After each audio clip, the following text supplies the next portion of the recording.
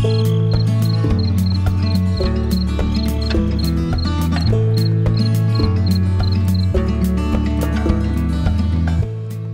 everyone, I'm glad you're here. Thank you very much for joining me.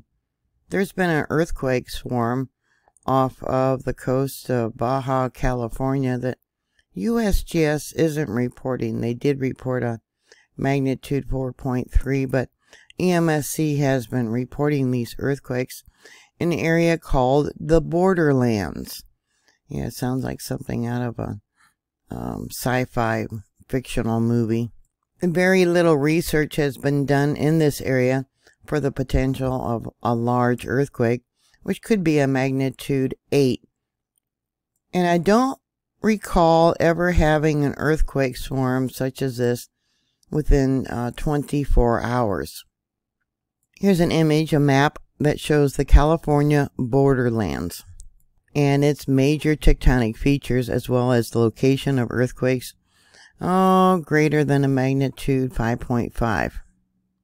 A paper published in 2015 talked about the potential of a magnitude 8 earthquake, including the Santa Cruz Catalina fault zone.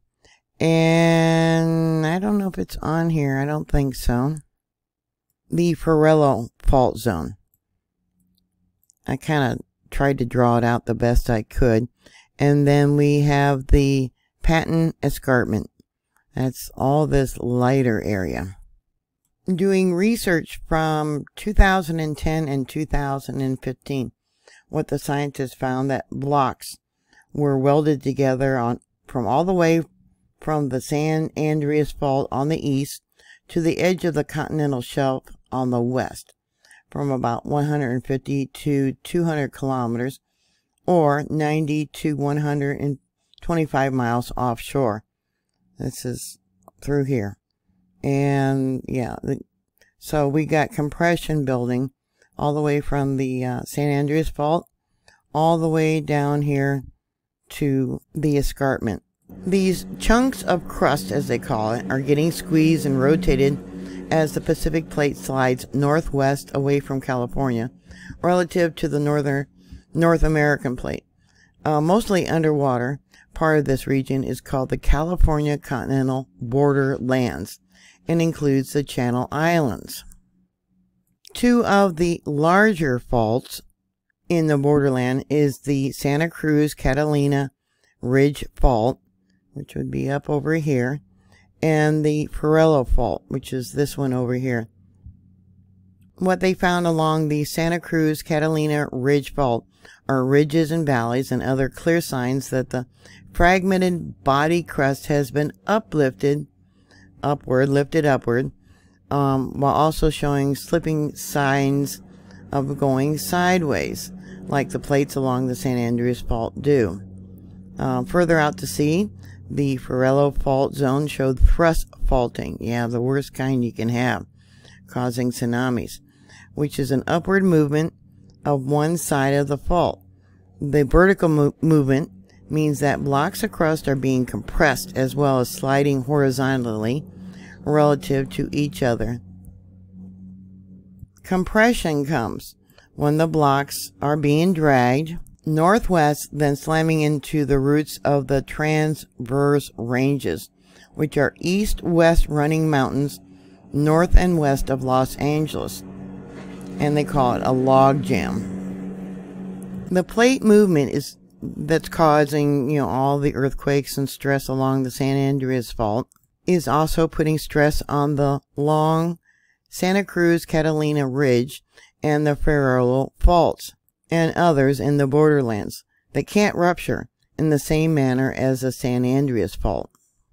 This gives it a potential of a long rupturing fault zones of a magnitude 8 or probably greater. Research of the borderland faults has, I don't know, they just haven't been researching it for some reason.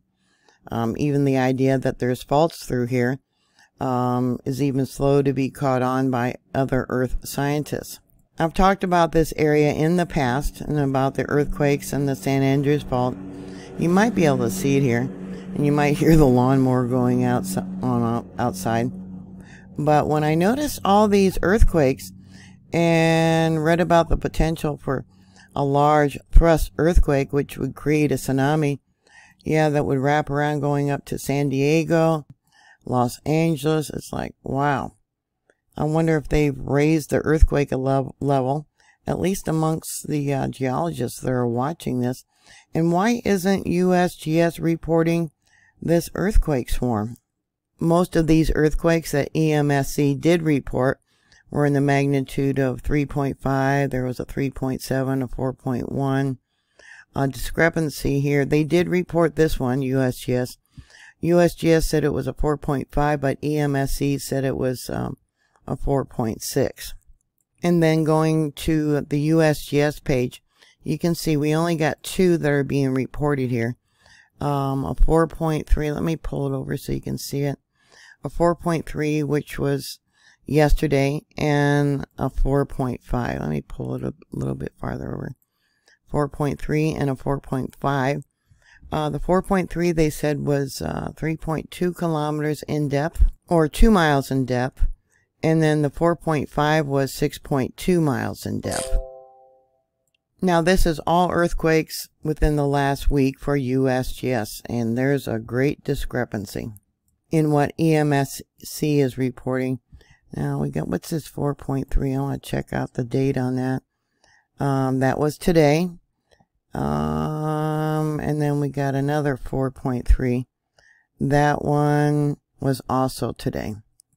When I did my report today about the earthquake swarm that's occurring in North Korea, now they raised their alert level when they only had 3 earthquakes within a small window of time, and there's a lot more here within 24 hours. It's a misconception. People think that these smaller earthquakes relieve pressure. No, it's a complete opposite. It actually shows you that stress has built. Yeah, so I'll give you a link to the paper that talks about these threat of a large earthquake in the area they call the Borderland. Yeah, wasn't there a TV series one time called the Borderlands? I think there was. But anyways, yeah, the largest one that I could find was back in 2012, which was right along the Patton Escarpment. That was a 6.3. And then there was this other one in 2018, a magnitude 5.3. Yeah, I wonder if they raised the alert level and we just haven't been told. What are your thoughts? Put your comments down below. Thank you very much for watching. Thank you for subscribing. Please like, share, and subscribe. And I'll talk to you later. God bless you all. Bye.